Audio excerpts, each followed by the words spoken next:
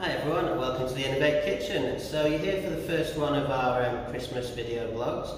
So over the next few weeks I'm going to be showing you some really simple, straightforward alternatives to Christmas meals. So we're going to do a starter today, then we're going to do a main course and a dessert.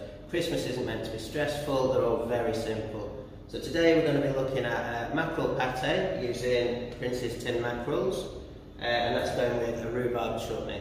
Could not be any more straightforward. All of these ingredients are going to go straight into this blender. So we have tinned mackerel, obviously. Any tinned mackerel will be absolutely fine. Doesn't matter if it's in brine or if it's in oil. Just obviously not the sourced ones. So I'm going to put in some softened butter. Here we've got some creme fraiche, some horseradish and some Dijon mustard. And this will just lighten it up. Don't worry if you don't like horseradish or if you don't like mustard. It's not a strong flavour of the dish, it's just a really nice backnote, it gives it a savoury flavour. So for freshness we're going to squeeze in half a lemon. Careful for pips. And then finally some salt and pepper. On with the lid, apologies for the noise. Now this just wants to be blended up until it's really, really smooth. And it'll set up in the fridge nicely as a sliceable pate. There we go, that will be our mackerel pate. Just for other options while you're plating up, what I have done, which you'll see later on in the video, I have lined this muffin tin with some cling film, and then I've filled the mackerel mousse into it and pushed it really hard into there, and then put the cling film over the top. Now this has gone in the fridge overnight, and as you'll see later, they'll just pop up and they'll be in a moulded shape ready to go. So next for the pate we're going to do the chutney. So first in goes some onions with a bit of rapeseed oil. So we just want these to sweat off nicely, we don't want any colour on them, we just want them to soften.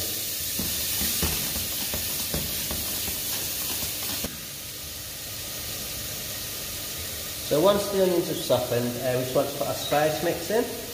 So here we've got some ginger, we've got some salt and pepper, we've got some cardamom and some cinnamon. So the cardamom and the cinnamon are just going to have some really nice fragrance through the dish.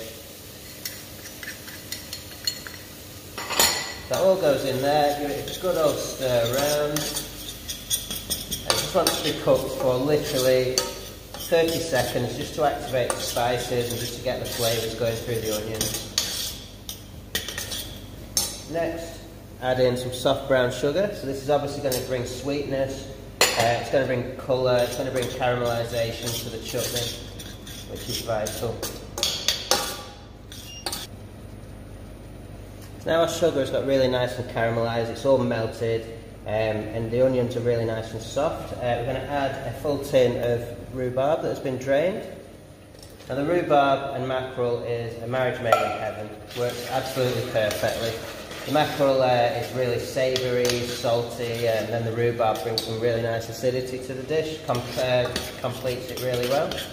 So the final thing we're going to add to this chutney is some cider vinegar, which just brings sharpness.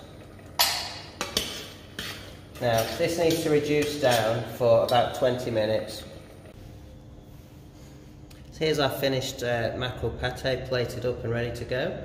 So we've got our mackerel pate, a quenelle of the chutney which is reduced down nicely and been put in the Kilner jar, and then to serve we've just created some really thin crispy ciabatta and poppy seed thins.